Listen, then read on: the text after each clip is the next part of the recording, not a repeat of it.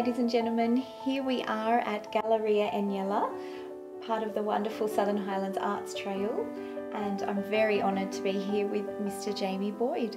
Thank you. Welcome. Thanks for having me. Well, here we are. This is Galleria Agnella's first time participating, I think, in the Arts Trail. Yes, so very lucky to have her part of the trail. Yes, she's done a very good job with the exhibition. Absolutely. Now, what do we have here behind us? The White Horse, which I did from a sketch. This was a horse standing in the middle of a pond. I think it was partly flooded land, and a wonderful reflection. I know I've done my best to depict the scene. Absolutely. And it actually moved around a lot, but I did take a few photos. So, oh, right.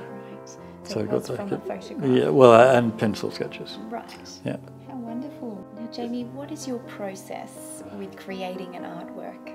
That's a very good question. It works on a lot of different levels. I mean, you start off just having not even a thought, but an impulse, some kind of intuition.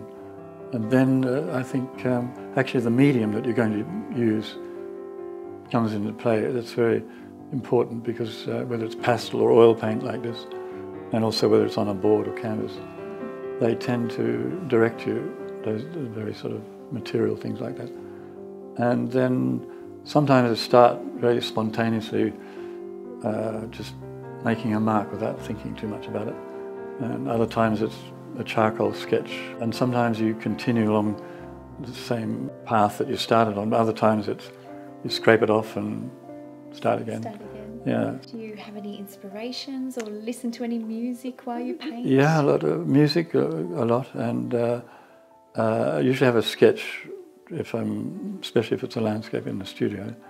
A lot of landscapes done on plein air outside, but in the studio I have sketches, and music's wonderful. But the trouble is, if the CD or the record or the radio stops playing while you're in the middle of it, you have to decide whether to go back and turn over the record. Yes. I'm talking about the old days, when they had LPs. Turn it over. Yeah. And even CDs are a bit out of date now. Yes. But the radio is, like classic FM or something. But then when the music stops and they talk, then you think, shall I turn it down? Yeah, interrupting. Or just keep, if you've got a, in the zone, or yes, as they if say, you're in that you don't want zone. to. You can almost block out any disturbing sounds. Yes. But yeah, music's, and sometimes just going for a walk before you go into the studio. You brisk walk around the little park. Yes. And that gets your mind going. Thinking. Yeah. Fresh air and. Yeah. Yeah. And also activities going on around you. So how much of your work is done within a confined studio, or when do you take it outdoors, for example? Well, I suppose about 50-50, but as I've got older, it's more in the studio, partly because it's a lot of effort to go out. You've got to have all the paints, and you've got to carry it if you're going down to the river or wherever it might be. Yes. And but I love doing that because it's a totally different process. You're so intent on capturing the moment when you're outside, because it doesn't stay. The light changes within minutes, so you've got to work relatively fast, and also your thought process is different because you're not you're responding to what's in front of you, whereas in the studio you're kind of inventing things. Even if you've got a sketch as a reference, you're still not. It's not the real thing. Yes. So you're producing a different kind of work. I mean, they're equally valid, but they're very different. In my experience, they're very different processes. Absolutely. Like sitting there within some sort of landscape, it would embody. Yeah, you would embody that. That's right, and you become part of it. Yeah, almost. Yeah. Yes. That's it. Now, Jamie, it's obviously a lifetime of work. At what age did you start painting yourself? I think I was probably about 14 when I thought of my painting as being. I actually sold little oil sketches as Christmas presents and things. I used to go around to the local shops. That was in London, and 13 and 14. And then I had my first exhibition was about 16 or 17 in Adelaide. It's a long way back. But I sometimes trying to work out what it would average out at each year, but it'd be in the hundreds anyway, maybe getting towards 1,000. And there's also graphic works, lithographs and etchings, graphics. So many different forms. Yeah, I've still got a lot of early things I've kept. But, in exhibitions, I've had exhibitions in quite a few countries in Europe and in America, not very much, but so they're dispersed over Australia, of course, and England, and so they're pretty much dispersed across the world. But have you ever done a full count of how many wonderful artworks you've produced? Well, I think it would, let me think, because you don't paint one every day, but if you said in a year you might do, say, 30. Generally around 30. Yeah, well, I mean, that's terribly, because one year you might do more and one year you do less, but on an average. And if you can't finish oil paintings like that, I'd say about that. But if you included little pastel sketches and watercolours and so on, and drawings, there are hundreds and probably thousands of drawings. So it's a big number, but I don't have, some of the best ones I don't have, which I always feel a bit sorry about. Oh. But you have to keep the wheels of commerce turning. Of course, you've sold them. Yeah. Yes. And where can we see your paintings? All over the world? Well, there's some public collections, but they mostly would be in private houses. Yeah, just as is? Yeah, like this. Yeah. Lovely. You love going sort of a little bit more boutique and... Yeah, I don't really have a preference, but in anywhere and everywhere is... one likes to have a big light space, but usually it's not natural light. You usually get artificial light, but it's and some venues, of course, set the paintings off better than others. So, yes, of course. But if people focus on the artwork, then it doesn't matter too much. Not really. No. So your wonderful father, Arthur Boyd. Yes. What was it like growing up with a full-time artist in the family as your father? Yes. Well, he also did that. He grew up. His father was an artist and a potter. It goes back a few generations. Does it really? So. It was, I don't know, there were lots of different aspects because he was at home, he worked in a studio in the house, and that seemed normal that your father would be in the house all day, because I had no other experience. Yes. But that was good because I learnt a lot from just standing in the studio watching him work. Yeah, and he was there and present in your childhood. Yes, he was there most of the time. I think in the very early days he did painting trips out to, out of Victoria and Wimmera, so on. So he'd be away for it, but I was probably in 7 or 8 or something. And did he teach you a lot? He did, of course, yeah. It was all absorbed unconsciously in a way. I mean, he'd give direct instructions about technical things, but not a lot. You mostly just watched? It's mainly watching the process, and that's the best way, I think. If someone tells you something, usually either instinctively you want to reject it, or you forget it. Or you make your own take on it. And you can take what you can and then produce something different. That's right. You experiment too with what you've been told, but also the materials. He had an abundance of paint and canvas around, so I never felt constrained by not having enough because it's all expensive stuff, Of course. So. Yes. Now everyone always asks you about your wonderful, famous artist father. But what about your mother? Tell us about her. Yes, well, she was an artist. I mean, she was painting at the same. They met. I think my parents met at art school, and she was a very good painter. And but as is the way, she gave it up in order to perform other duties. Yes, have a family. Have a family, which might not be the same nowadays. Hopefully, that I think it's slightly more equal in the distribution of responsibilities and so on. Did she ever take it back up later in? Not really. She did. No, not that I noticed. But she did a bit of writing, but I think she was fairly, occupied supporting my dad a lot, with just general office administrative stuff. And did she always travel with him? Yes, they always went together. Every exhibition. Yeah, I mean, they travelled back and forth from Europe to Australia Yes. all the time, and by ship, which was...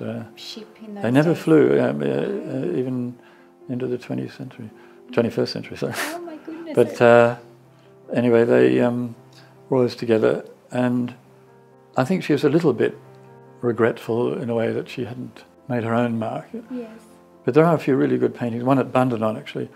You know the Bundanon Trust? I have heard of There's this lovely. a couple of her early paintings which are very, very good. And that's actually being renovated at the moment, the Bundanon house, the homestead. Right. And tell us this Bundanon homestead. Oh, well, the homestead, you might be thinking of the new art gallery at Bundanon, which is actually at Riversdale in the adjoining property, which is just around the corner on the river. Okay. And is that like a sort of like a museum? Yeah, it's a big art museum, art gallery, state of the art, unbelievable. It's right out in the middle of the bush there. You come across this huge edifice. Well, actually, it's half of it's hidden in the hillside. Oh, It was dug into the hillside. Is it architecturally designed and built? Yes, Kirsten Thompson, architects in Melbourne, done it, and they just won the Sir Zelman Cohen Award for Public Architecture. So I couldn't remember all that, and which is a very prestigious award. So that's worth going to see. It's with the Glen Murcutt. There's the Education Centre, which was made 20 odd years ago, and so this is sort of complements it. It's an education centre. There are lots of school children who go there. It's always busy. Dance groups, theatre groups, musicians, studios for students, and on the bridge, this building sort of spans across two hills like a railway bridge. Very, very striking. Yes. And that's full of little studios and sleeping quarters and so on. Okay, so they can stay on the Oh property? yes, people stay, and artists and Short residents. stays or long stays? I think they vary. I think with the Bundanon property, they're usually longer stays, the artists and residents. But the Riversdale, I'm not sure about that, but I think they're probably shorter. And they're inset right in the wonderful landscape. Well, I mean, it does dominate the landscape, but not in a bad way. And it's got a lovely cafe, Ramux Cafe. Oh, beautiful. Great food. Yeah. So open to the public, but as Oh, well yes. as school groups. Yeah, it's most the new gallery and the bridge are open, I think, 5 days a week. I think, And quite a lot of your family paintings there. yeah, I think most of my father's, but there's other painters, Sydney Nolan, Brett Whiteley's, Charlie Blackman's, Yes. and they're in the wonderful storage. This is sort of climate-controlled storage place in the gallery, and it's very diverse in its activities there. I think Now, Jamie, tell us about your wonderful friendship with Aniela here from Oh, yes. Aniela Galleria. Yeah. She started off in Kangaroo That's Valley, right, yeah. and now she's here Yes. in beautiful Bowral, Yeah. Southern Highlands. Well, we met actually through Bundanon because my father gave her a painting for a new gallery which she just opened, and I think actually the gallery, there's some link.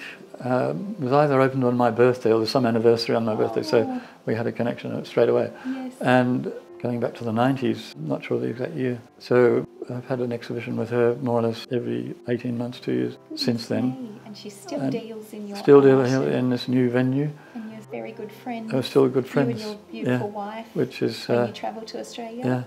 yeah. Yeah. But the gallery, of course, in Kangaroo Valley was very different from this venue. It was the house, which. Yes. But this is interesting because you're seeing paintings in the context that they probably end up in if people buy one and they That's right, take it on. in So a it's home. a good way of judging. Yes. But she's stayed with us in London and Italy, and so we have regular meetings and so. Lots of fond memories. Fond memories. Aw, It's good. it'll continue, I'm sure. Yeah. Any large plans for the next sort of years, or any big project? I mean, painting. Yes. Not. I actually got to a stage where I was thinking I could just do anything on a whim, so to speak, within painting, rather than.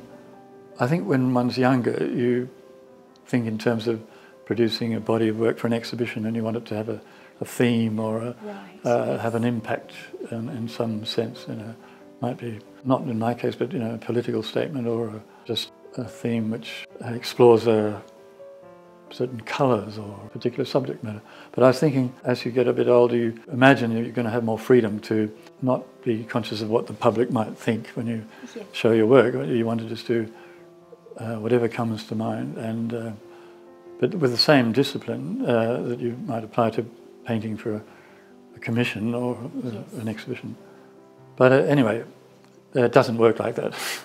So are you finding yourself being a little bit more spontaneous? Yeah. Well, I'm practicing still. I mean, still practicing. I mean, it's a lifelong. You never get to the end of you never achieve, perfection, and never even master the craft. It's a very elusive thing, which is probably right, because I think once you think you've mastered it, then you could either stop and not do anything else, or it'll become, soulless. So that's not. It's a dangerous thing to feel that you're so you've got such a skill or such a master. You do have to keep going with it.